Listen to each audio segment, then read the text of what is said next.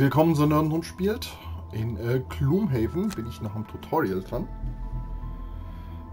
Und da geht es jetzt um Abstand halten. Ich vermute, das ist Fernkampf.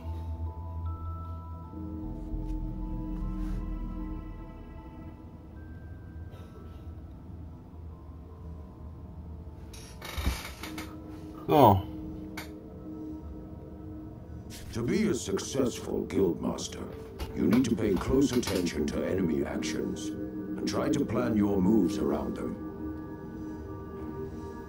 Just one simple objective for you this time. Don't get attacked. You'll have to start over if an enemy manages to land a hit. You'll need to escape this room by opening the door in front of the brute. But remember that enemies in the next room will also get to act this round. Okay. My advice? Act quickly, looking carefully at what actions the enemies are going to take. I've set it up so that you should be able to find a safe place to stand, out of reach from all enemies. Let's see if you can survive.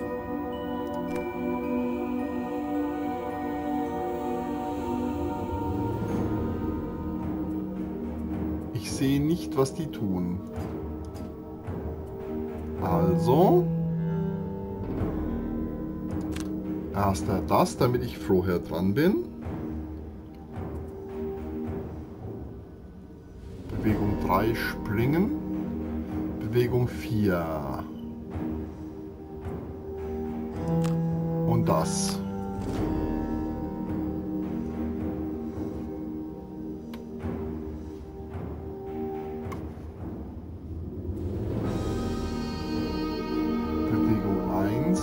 Angriff 3, Bewegung 2.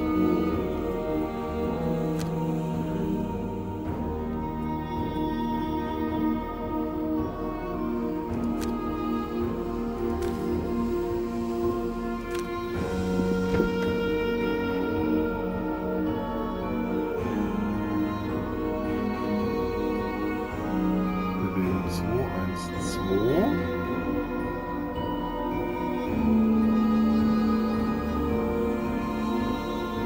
Kann er mich angreifen. Da auch. Wenn ich da stehen bleibe, eigentlich nicht.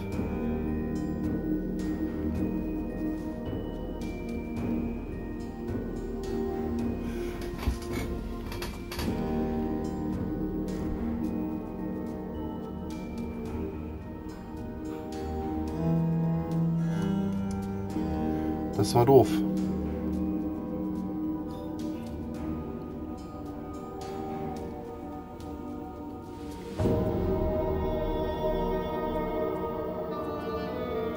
Wenn ich das jetzt tue.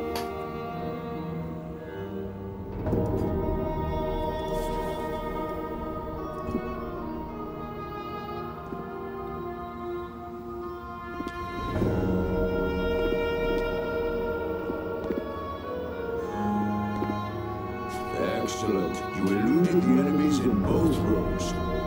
Opening a door will always add more enemies to deal with, so make sure you're prepared for that when opening doors in future scenarios. Okay, das schaffe ich Just one more round of bandit dodging to complete the mission. You'll find it tricky to locate a safe space this time. Perhaps you can try preventing an attack to survive.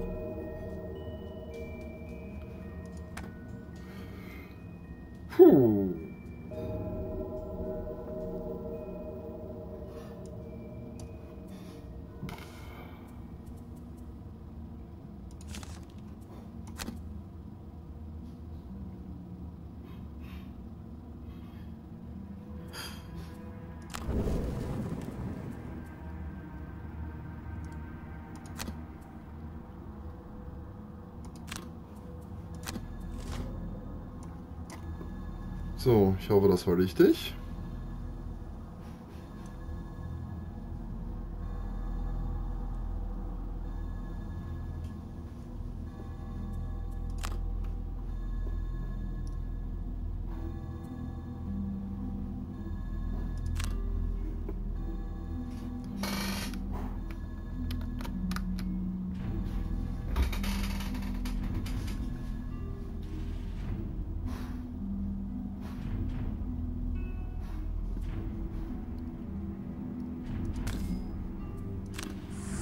Fügung bestätigen.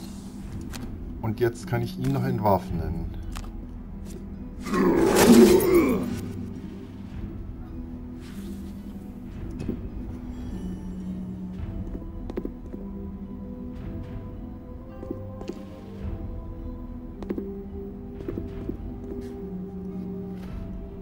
Ja. Excellent stuff. You're well on your way to becoming a professional. And how about that disarm? Pretty powerful condition, eh? Yep. That and a nice low initiative of 10 makes provoking roar a really nifty ability for getting out of nasty scrapes. One more test, and then I think you'll be ready to start exploring the world and recruiting mercenaries to our guild. Dann bin ich gespannt.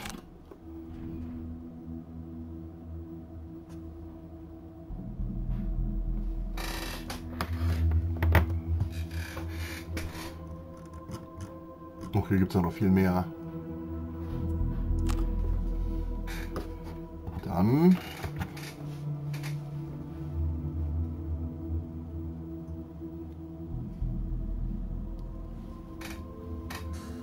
den nächsten Punkt anschauen. Let's talk about attack modifiers. So far in your training, characters have always drawn a +0 attack modifier, meaning their attacks have always dealt the exact damage value specified on the cards. This is not normally the case. Ja, das war In natürlich real gut. scenarios, for each attack, the character will draw an attack modifier which influences the damage dealt. These can increase the damage by +1, +2, or ×2. Decrease by -1, -2, or ×0, or leave the value unaffected, as you've seen with a +0. You can see the contents of a character's modifier deck by hovering over any character. Note that unlike player characters, all monsters share a single attack modifier deck. For this training scenario, these archers have just 2 attack modifiers remaining in their decks, ×2 and ×0. We want them to draw the ×0 to deal no damage, and we're going to give them disadvantage to ensure that. Ah, Ranged attacks have disadvantage when their target is on an adjacent hex. This forces the attacker to draw 2 modifier cards instead of just 1, and the worst result is selected. As these archers only have 2 modifiers remaining, if they attack with disadvantage, they will draw both, but be forced to choose the ×0 over the ×2 as the worst result, dealing no damage. You can see when disadvantage will apply from the flashing purple symbol next to the health bar. You can only disadvantage one archer here, so kill the other with a ranged attack. Should be easy, as the Brute's attack modifier deck is full of +1s for this mission. You can thank me later. okay. Your objectives are: stand next to one of the archers to give her disadvantage, kill the other archer with a ranged attack.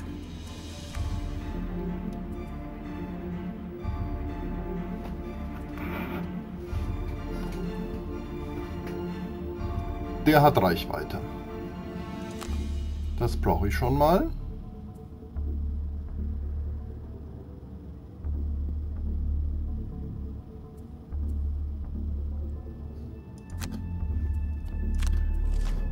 Okay. Wir nehmen erst das.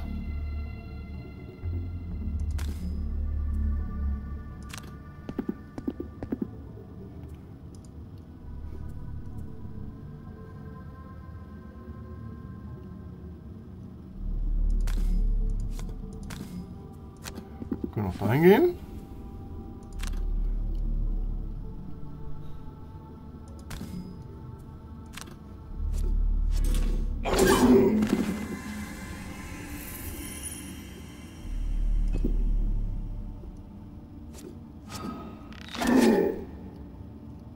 See how she drew both the ×0 and ×2 modifiers?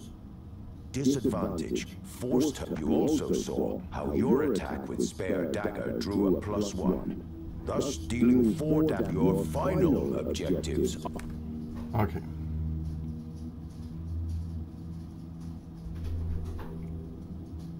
Ja, da sieht man, was ich gezogen habe.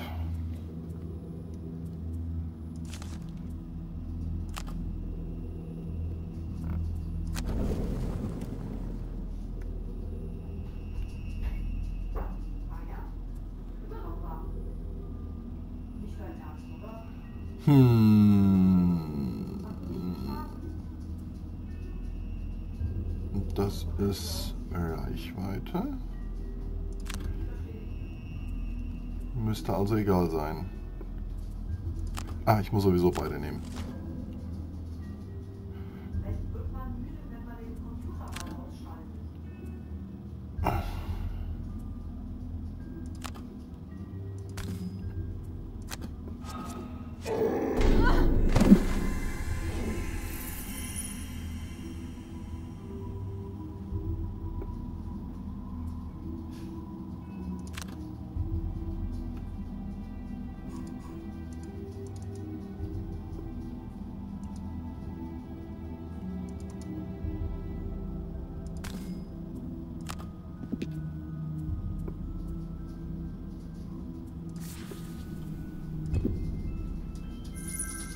Das Gold habe ich gesammelt, die Kiste aber nicht.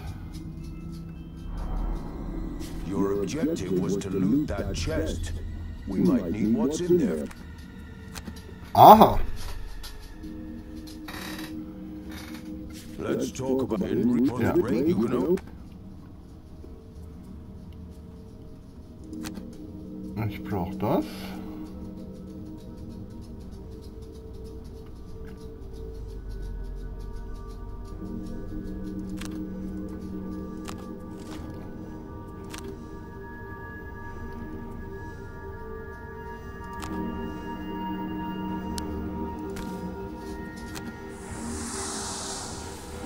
So.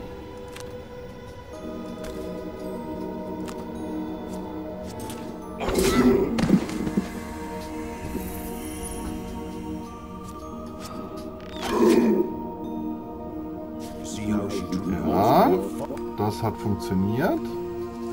Kurze Rast. Dann kann ich das verbrennen. Kann die beiden nehmen.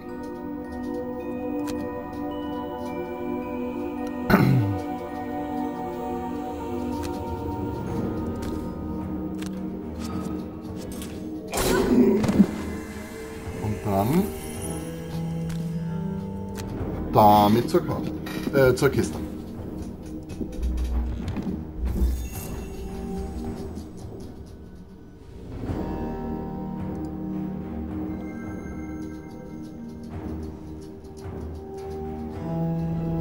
Nice. A heater shield should help you soak up some damage.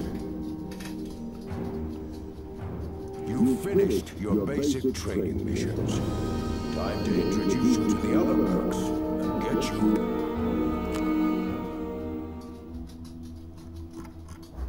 Okay. Dann gucken wir uns das nächste noch an.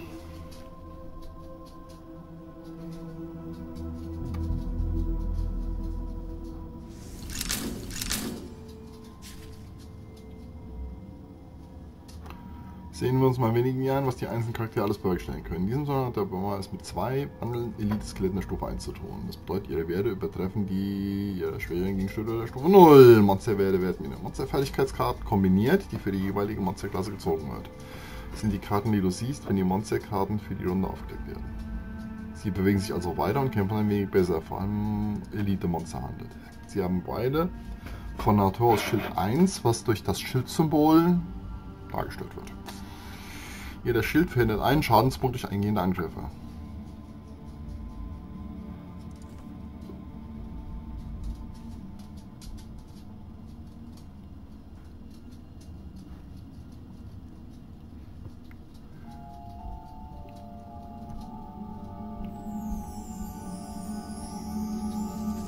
Okay. Deine Ziele sind: töte ein wandelndes Skelett mit Durchstechen, verschaffe dir selbst ein paar Schilde, benutze deinen kleinen Heiltrank.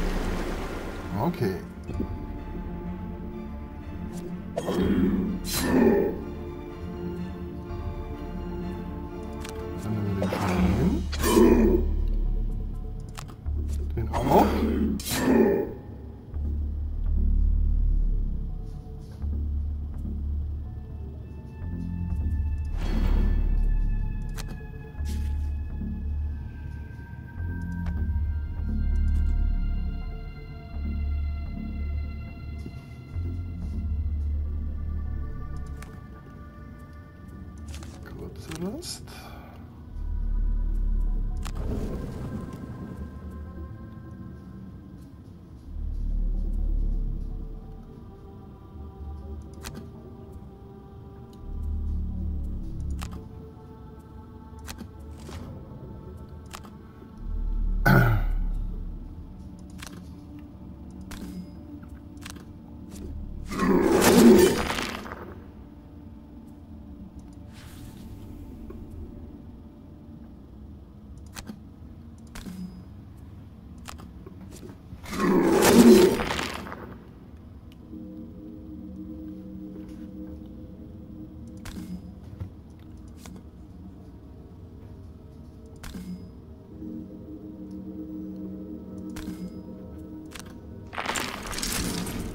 Okay, das hat funktioniert.